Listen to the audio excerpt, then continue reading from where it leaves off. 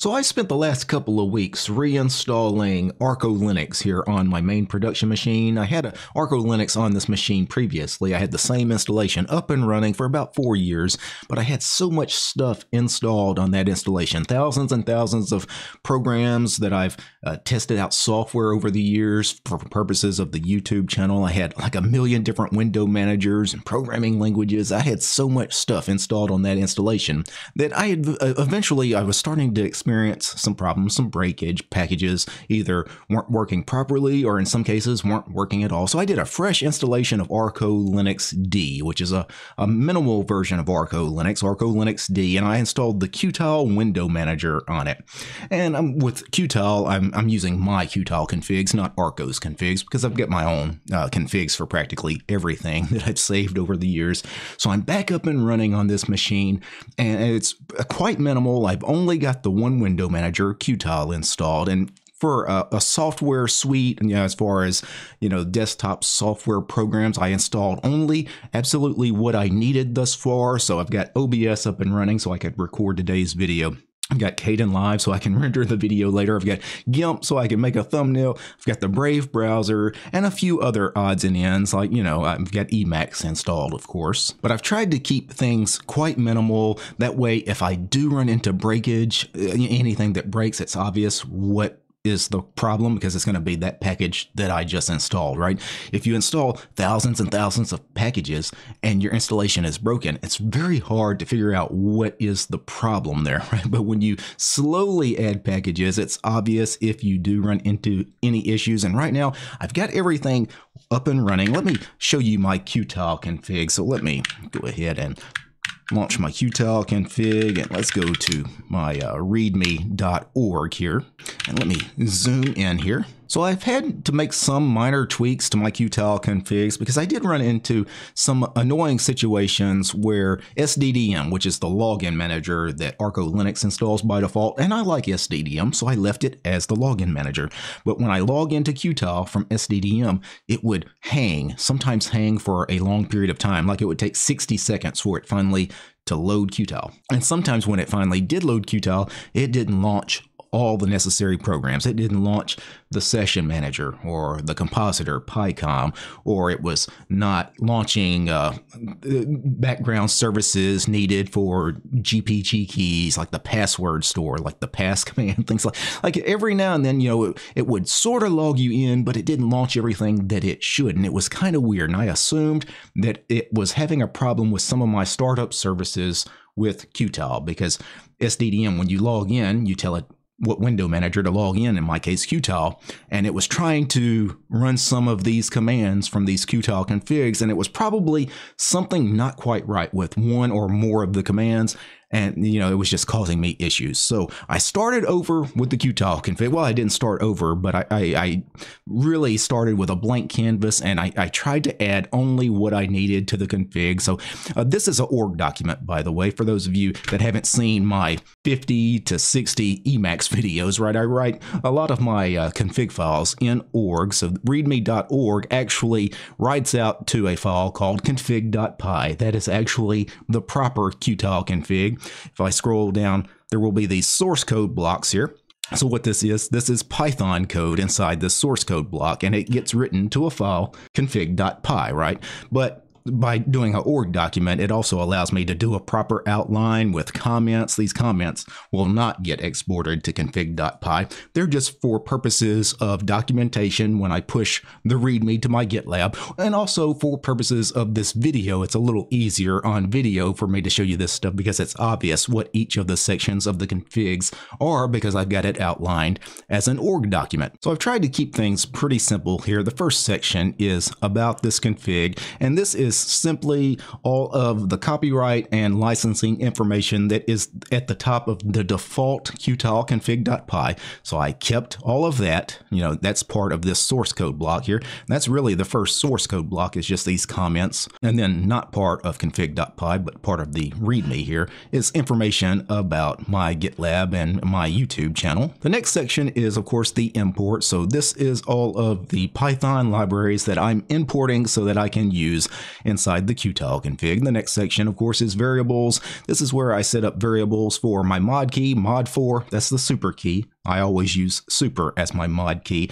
You could use alt. You could set mod to mod 1 to use the alt key for your modifier key for your window manager. But if you use Emacs or many other programs on Linux, or not just Linux, but pretty much any operating system, the alt key is used in a lot of other places where the super key is really never used. So I strongly recommend using the super key as the modifier key for all of your window managers. I also set up variables for my term. I use the Alacrity terminal. My browser is Firefox. Now, I actually don't use Firefox. That was part of the default config for Qtile. I'm actually going to change that to Brave. I actually did not know that was set. Let me write that, and let me go ahead and do a org babel tangle to write that over to my config.py, which is, again, the actual file that Qtile reads.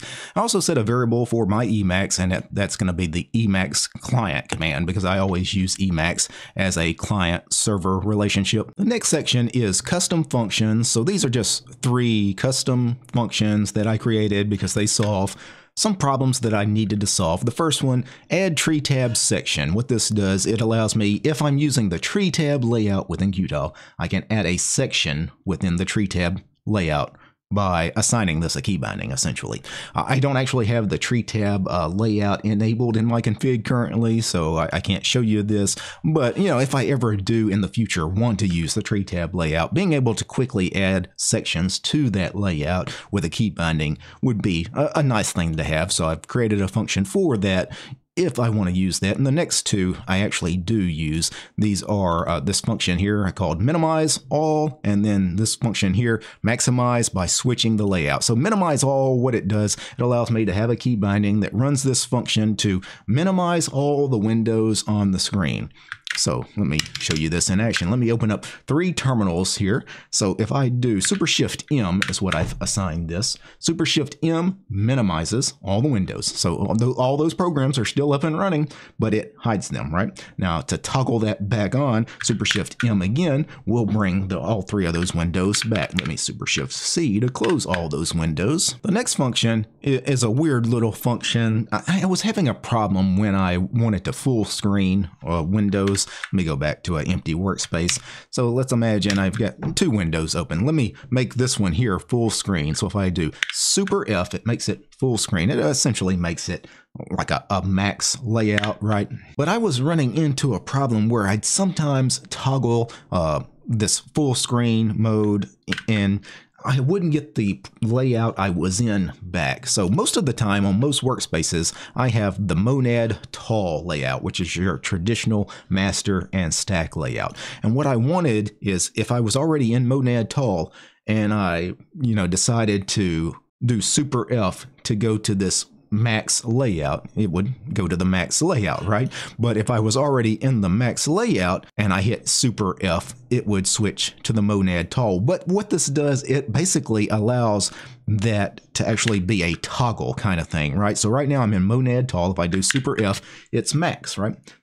Right now I'm in max. If I do Super F, it goes back to monad tall. Or you can see that's what's going on with the if and the else statement. If I'm already in monad tall, make me max. If I'm already in max, then make me monad tall. The next section is probably the biggest section of the config. It is the key bindings. And of course, this is just org comments here, this table.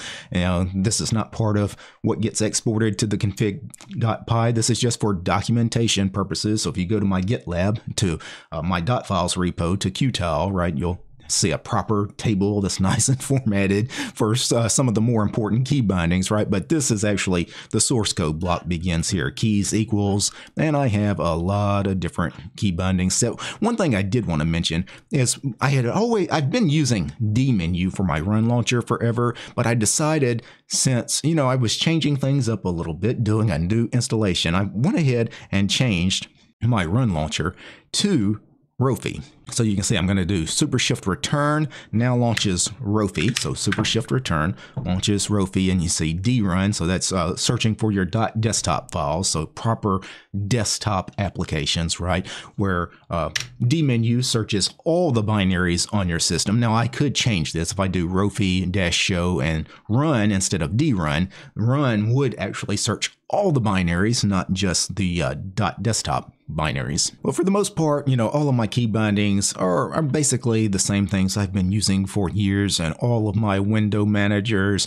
I've got key chords set for launching Emacs related key bindings. So I'm using the key chord super E. You can see key chord mod E, super E followed by another key. So super E followed by E just launches Emacs. Super E followed by A launches EMMS, which is an audio player, music player in Emacs. Super E B launches the Emacs iBuffer, yada, yada, yada. And I did go ahead and set one other kind of neat key binding here. This key binding runs a couple of commands, and that's super E followed by F4. Kind of a weird key binding, but it's not something you'll use very often. But occasionally I need to do this. I want to kill Emacs and I want to restart the Emacs server, the Emacs daemon. So I set a key binding for it. Like if Emacs ever hangs, if it ever crashes for some reason, this is the nuclear option, right? Super E followed by F4 will kill Emacs, restart the daemon, and then super E. I could launch Emacs again back at the dashboard. And then the next key chord section, super P for prompt, super P followed by another key, launches all of my dmenu scripts, my DM scripts, although I've got them all using the -R flag, which means run the DM script using Rofi instead of dmenu. So if I do super P H to run the DM hub, it runs the DM hub through Rofi rather than dmenu. The next section is groups. This is pretty self-explanatory. Group names 1 through 9. If you use my config, don't change group names. Group names 1 through 9 is important because super 1 through 9, how it determines those key bindings is the group name, super plus, and then it takes this list, right? So don't change this. If you want to change the actual titles of the workspaces, group labels is actually where you would change that. You can change this, but don't change group names. But for me, I have them both set to the same because these days I just prefer 1 through 9 as the labels as well. And the default layouts, you can say I use monad tall on pretty much all 9 layouts except 3 and 4 I have set to tile. And then after that, you've got these for loops in Python. These for loops are what make the magic happen with super 1 through 9. Super 2, for example, I'm already on 2. Super 3 takes me to workspace 3. Super 2 takes me back. Super 9 would take me to workspace 9, right? These are what makes that kind of magic happen. So these for loops, don't touch these unless you really know what you're doing. These also handle a super shift 1 through 9. Super shift 1 through 9 would send a window to a workspace. So super shift 3 just sent that Emacs window to workspace 3. Super 3 takes me to workspace 3. Super shift 2 sends that window back to workspace 2. Super 2 takes me back to workspace 2. Next section is color schemes. This is all comments. The only bit of code is this code block here, this one line, colors equals colors.doom1. So I'm going to use the doom1 color scheme. And what this does, it takes that color scheme from a file that I have called colors.py. So you have config.py, which is your actual Qtile config, but I created also a second library that gets imported called colors, and I have defined like 10 or 12 different color schemes. And you say I give them a name. So if I have colors set to colors.doom1, Doom1 will be the color scheme for Qtile for the widgets in the bar. If I'd set that colors equals colors.dracula, then the bar would be using the Dracula colors, etc., etc. Then I have this section here, default settings for all layouts. So all of your layouts, monad tall, max, floating, whatever it happens to be, I want them all to use the following variables. Border width needs to be 2, margin needs to be 8. Margin is the gaps between the windows. Border with focus needs to be this color. Border normal needs to be that color. So that just saves me from unnecessary code duplication later, where when I'm playing with the individual layouts, I know I'm going to use this in all of them, so let me just go ahead and set that right now. And then the next section is titled Layouts, and it's a rather lengthy code block, but most of it is commented out. So what I've done is most of what I've got here are layouts that are just pretty much all the available layouts in Qtile. I've got them all in my config. I don't use but like 4 of them, but I've got them here again, mainly for documentation purposes. So if you guys want to try them out, for example, maybe you wanted to try this BSP layout. Well, you just uncomment that line, right? Now for me, I'm not going to use the BSP layout, so I'll undo that, right, and comment that back out. But you can see you've got all of these other things like ratio tile, vertical tile, the matrix layout. I'm using monad tile, your traditional master and stack, but there's a monad wide layout, which is like a master and stack, but instead of like a horizontal master and stack, it's like a vertical master and stack. So it's kind of weird. Maybe depending on your monitor size and the orientation, you may want to experiment with some of that stuff. But I'm just using monad tile, and max. Max is full screen. Tile is a tiling layout. Let me actually open 2 windows in the tile layout. This is tile, right? I'm not using any gaps, and I have 1 window bigger than the other. Now, this is kind of weird. Why do you do that, DT? Well, I have certain situations where I actually want this, where, for example, when I'm recording videos, I typically have OBS and a file manager open side by side. But OBS I need pretty big because I want to actually be able to preview what I'm recording. But in the other window, I just want like my file manager open to the directory where those video files are being created, so I can verify that the files are being created and recorded, because I never want to hit start record in OBS without actually seeing that that file has actually been created, because sometimes you'll mistakenly think that you hit start recording in OBS, but you really didn't click it properly, right?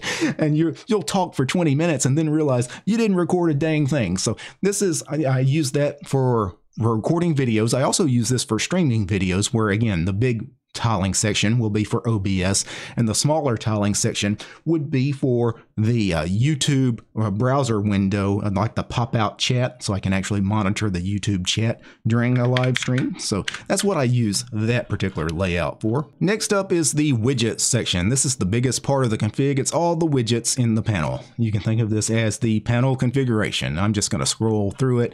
I'm not going to really discuss this.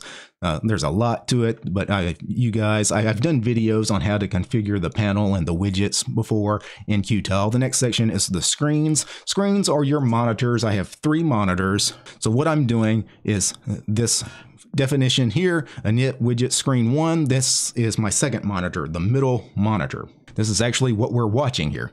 I'm saying on this monitor, I want you to grab a init widgets list. So basically grab all of the widgets that were part of that widgets block that I showed you a second ago. I want everything. But on the next one, init widget screen 2. So this is the widgets that get displayed on the other 2 monitors, monitors 1 and 3, right? I want you to display a different set of widgets on the panel on those monitors. Basically, all the widgets except I want you to delete 2 widgets. You see, I give it a range of 22 to 24. What this does is it deletes a sys-tray widget and a spacer widget. So it basically gets rid of the sys-tray on 1 and 3. Monitors 1 and 3. Monitor 2 can have the sys tray. Monitor 1 and 3 can't have the sys tray. And I did this because Qtile does not like you having multiple sys trays. It won't allow it. So if you use multiple monitors, you got to get rid of those extra sys trays. So that is how I am doing it, is I just have separate functions essentially for each panel on each monitor. The next section that I've entitled here, some important functions. These are, I believe these were just default definitions in the default Qtile config. I did not create these. These are handling things like how windows get sent to previous screen, next screen, things like that, if you use key bindings for things like that. And the next section is drag floating layouts. So this is what your mouse does. So mod and the left click will drag a window, mod and the right click, resizes a window. So mod left, mod right, just drags it. And then I can mod F to make that full screen, mod F again to send that back. Super Shift M, remember, minimizes. Super Shift M would bring that back. Then near the end of the Qtile config, we've got some window rules. So this is a list of various windows that I want to float. So you can see, you can specify a class name or you can specify title name for windows. And every time it finds a window that matches that class name or that title name, it will make sure it floats it. For example, match title calculate. I use calculate as my calculator. So let me Super Shift enter to launch Rofi and let me search for calculate. And it launches calculate as a floating window. If I didn't have that rule there, it might actually try to force that into a tiling layout, which would look very bad for a calculator, right? So that's how you force windows that need to float. You just specify right here. And if you have a situation where you're not sure if what the program is, what its window manager class name is, or what its title is, what you need to do is use the xprop command. Type xprop in a terminal. Let me zoom in so you can see xprop, X-P-R-O-P. Hit enter, and your cursor is going to turn into a X, like a cross, right? Click on the window that you want to figure out the class name for. For example, this terminal window, if I click on it, right? Now I get returned here in the terminal, window manager class name is Alacrity with a capital A. You can make sure you get the spelling right. If you wanted the window name itself, when I ran the command was xprop space the tilde character because I was in the home directory. Now the window manager name of a terminal is going to change depending on what you're doing in the terminal. So in this case, if you want all your terminals to have a floating rule, you would specify the class name Alacrity. But if you only wanted it when you're running a certain command and that command always showed the same title of the window, then you could specify by title name if you prefer. Other than that, the end of this config is one I definitely did want to just briefly talk about. Auto start programs. So one of the things, this function here, what it does is it runs this shell script, autostart.sh. So let me go to autostart.sh because I did spend a little bit of time on this. This file was much bigger before because I had a lot of different for loops and if statements. I had a lot going on in it. And some of that stuff I think was causing some of those login issues where things were hanging a little bit. I've really slimmed this down to where all I'm doing in this config now is I'm assigning a color scheme, Doom1. So this variable, color scheme equals Doom1. I'm using that because here I'm going to have that variable actually be substituted for Doom1. And basically these lines here, these individual lines are programs that will be executed. So LX session is my session manager, pycom -- daemon, launch pycom as a daemon, and then Emacs -- daemon, launch Emacs as a daemon. Then nm applet is the network manager applet, so that's your networking applet. And then I want you to run .screen layout layout.sh. This is a shell script that arender, which is a GUI front end to xrender, executes. It basically fixes my monitor order because by default my monitors are plugged in a weird order where they're all backwards. So I have this arender script that fixes the monitor order as soon as I log into Qtile. Then I sleep for 1 second just to give the computer time to breathe for 1 second, and then I launch Conky. Conky, of course, is the system monitoring program that runs here. And then finally, I have like 4 different ways to assign a wallpaper. You can comment out this one and, choose a different one if you want. For example, maybe you want to use the find command and then use xargs to randomly pick a wallpaper. For me, I'm always going to set a wallpaper that is found in .cache/wall. So this is just a plain text file that has the location to an image saved. So if I do super B to run one of my DM scripts and I do set, it launches SXIV, which is the image viewer, right? And I just scroll down to any image I like, such as this one here. I hit M on the keyboard to mark it, Super Shift C to close that window. And what it does, it sets that wallpaper and it writes to that file, .cache/wall, the location to this image. So the next time I log into Qtile with the X wallpaper command, draws this wallpaper again, right? So that's how it always remembers the wallpaper and always sets the correct wallpaper. So that's just a little bit of what I've been playing around with here in the last couple of weeks, getting my fresh installation of ArcoLinux back up and running, streamlining a little bit of what's going on my computers. Qtile is running beautifully. I'm going to push the latest configs to my my GitLab. So if you go to my gitlab.com/dwt1, that's my GitLab. Look for my .files repository. You will find my Qtile config in .config/Qtile. Now, before I go, I want to thank a few special people. I want to thank the producers of the show: Gabe, James, Matt, Paul, Steve, Wes, Arcotic, Armor Dragon, Commander Angry, George, Lee, Matthew, Methos, Nate, Jan, Paul, Peace Arch and Fedora, Realities for Less, Red Prophet, Roland, Soul Astry, Tianrun, Tools Devler, Wargentune, Ubuntu, and Willie. These guys, my highest tiered patrons. I want to thank these guys because I couldn't do what I do without each and every one of these guys. I also want to thank each and every one of these fine ladies and gentlemen as well. All these names you're seeing on the screen right now, these are all my supporters over on Patreon. I don't have any corporate sponsors. If you like my work, want to see more videos about Linux and free and open source software like Qtile, subscribe to DistroTube over on Patreon. Peace, guys.